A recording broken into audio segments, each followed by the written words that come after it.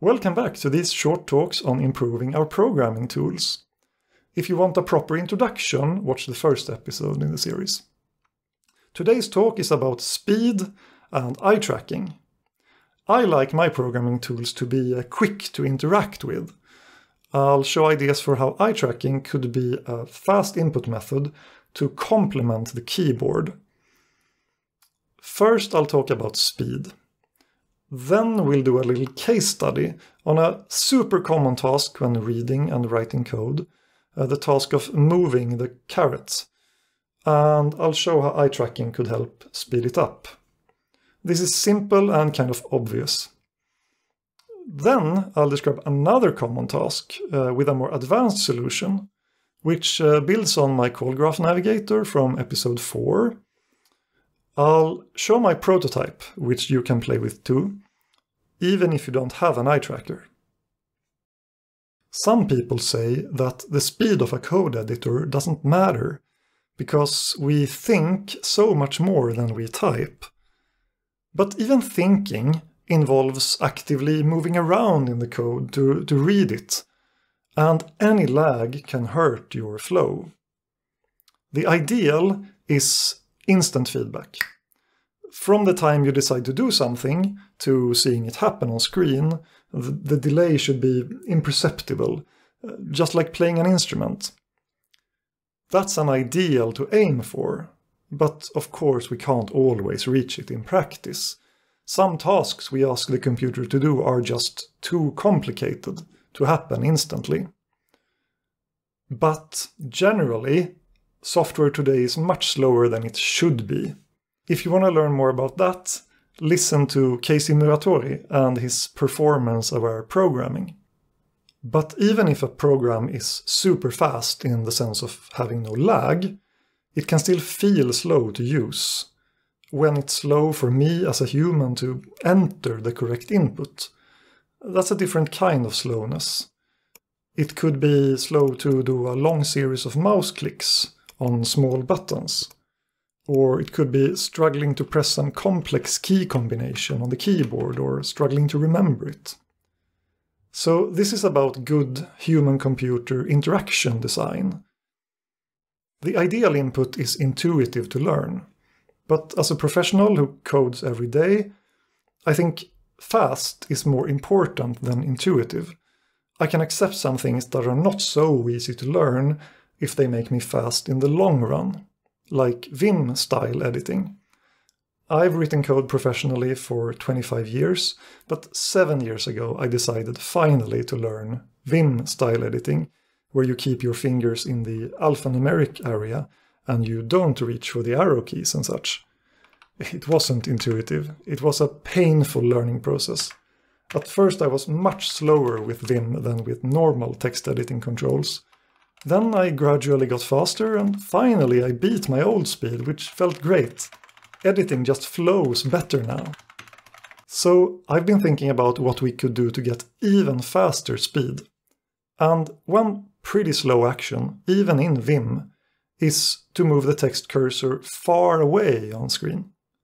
I mean far away as in you're editing some code near the bottom of your screen, and now you want to move to a specific place in the top right corner of the screen. There are several ways to move there, like holding the up key for a while, or you could trace from your goal, visually trace a horizontal line towards the left column. Where do you see the line number? It could be absolute or relative, for example 26. Next you type 26k to move up that many steps. Then once you're on the correct line, you're going to move left or right to the final position. The alternative is to use a mouse, of course, but then you have to move your hand away from the keyboard to grab your mouse and aim and click, and finally move your hand back. Now all that might take less than a second, so what's the big deal? The big deal is that we do it thousands of times per day, so even a small improvement would be valuable. Can't we come up with something better? Well, what's the fastest possible way to pinpoint a character on screen? To look at it, of course. So that's the idea. I bought an eye tracker to test it. Here it is from the Swedish company Toby. This is not advertisement, by the way. So here I am looking at some code in Visual Studio, but with a circle that shows where I'm looking. The circle is quite big because the eye tracker doesn't have the same precision as a mouse. My real gaze is somewhere inside this circle, but not necessarily smack in the center. When people think of eye tracking as an input mechanism, they often think about completely replacing the mouse, including pointing and clicking, but that's not the kind of use case I'm talking about here. Pointing with the eyes is fast, but clicking, on the other hand, I'm not aware of any fast way to trigger clicks with the eyes, without also often triggering them by accident. So we should do our clicks with the keyboard. That's faster and more accurate. I imagine that we would look at our target position and press a specific keyboard key, which means move caret to where I'm looking. Since the eye tracker precision isn't perfect, we might not end up at our wanted position. Sometimes it will be off by a few characters or lines, but then since we're close, it doesn't take much time to use keyboard navigation for the fine adjustment. I guess this is quite an obvious idea to come up with, so it turns out I'm not the first one to do it. I found this extension to Visual Studio 2019, which has exactly this feature and more, but there's room for improvement, so I kept experimenting.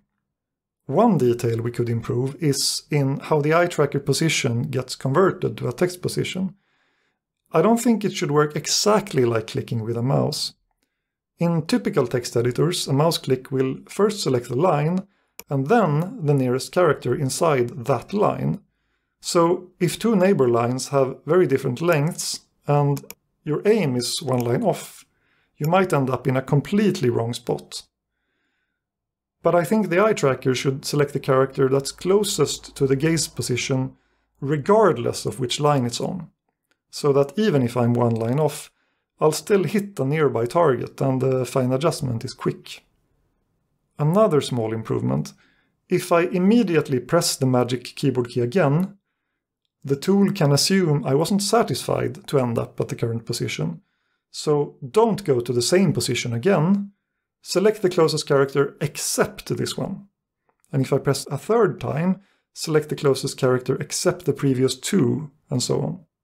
So that was the super common everyday task and a speed up with eye tracking. I've been using this in my daily work for 2 years now, and it's nice. Not amazingly revolutionary or anything, just nice. Can we think of another common task which is kind of slow, which we might speed up with eye tracking? We solved how to move the caret to a different point on screen, but what about moving much further away in the code? In today's editors, we move around in several ways. One way is scrolling up and down. Another way is to type some quick search string to jump to a matching place in the code. Both can be kind of slow. Searching for a string can be slow because I need to think, I need to recall what to search for. What was that function called again? Was it validate or require or check? 50 search hits, that's too many. Let me think of a more unique string. Even a fuzzy search feature wouldn't help much here. Even if I'm quite familiar with some code, I often prefer to scroll. I think it's down to the difference between recognition and recall. It takes more mental effort to actively recall the name of something unique in the code and type it in a search box. It takes less mental effort to just scroll and look for it. Keep scrolling. I'll recognize it when I see it. A little further down. Yeah, there it is.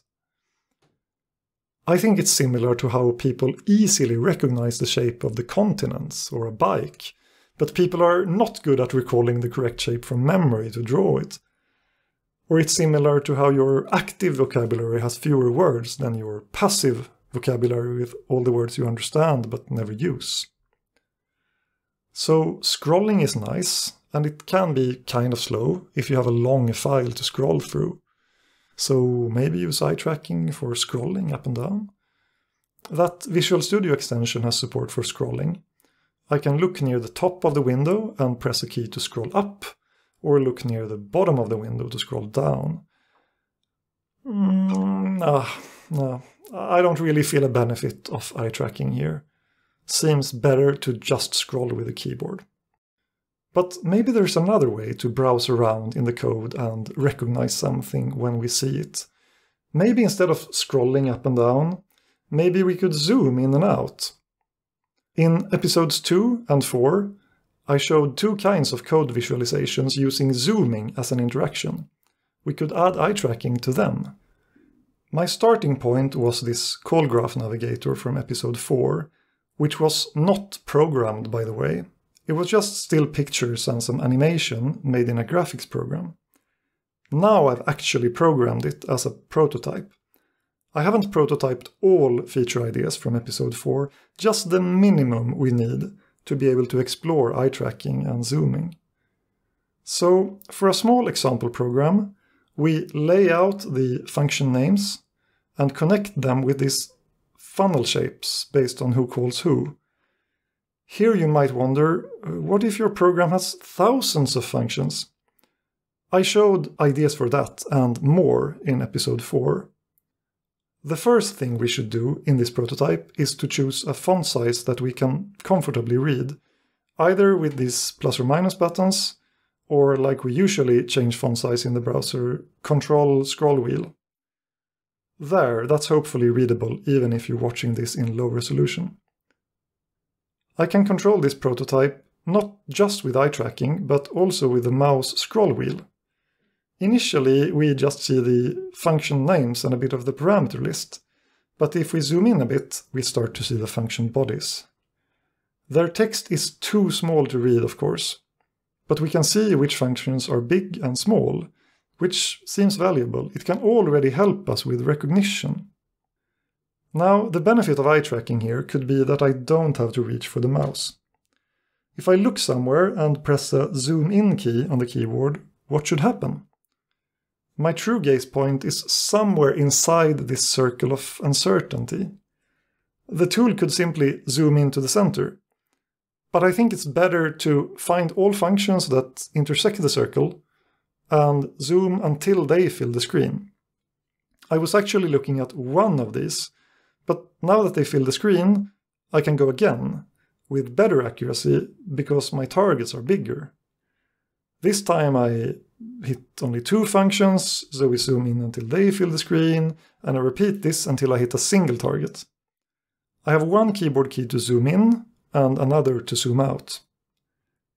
I prioritize showing the function name because I think that's the most important thing we recognize. But if we zoom in and there's more room, I start to also show the parameter list, and if there's even more room, I show the return type too. I'm not sure that's the best priority ranking, also not sure how to adapt it to all languages. Some languages have name, parameters and return type in a different order. What do you think? You can see that the function body is displayed like in my episode 2. The outermost lines have a readable font size, but deeply nested lines are smaller. I think this gives a nice overview. Of course, we can continue to zoom in until everything is at full font size.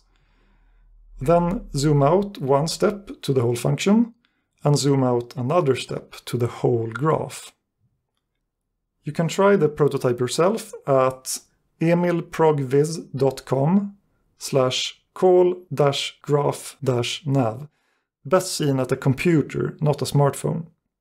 You can't really experience the eye tracking, but you can use a mouse and pretend that it's an eye tracker. You can zoom in with left mouse button, and you can zoom out with the escape key. And I'm sorry, but you can't load your own code into this prototype. This example is hard-coded. To turn this into a real tool, a lot of work remains. Wouldn't this be cool to have? Wouldn't this be a fast and intuitive way to navigate code? It plays nice with recognition rather than recall. You can cover more ground than with scrolling. And with eye tracking, it would allow you to keep your hands on the keyboard more and reach for the mouse less. Do you think you would use it? What would you add to it? Let me know what you think. And let's hope my next video doesn't also take 4 years.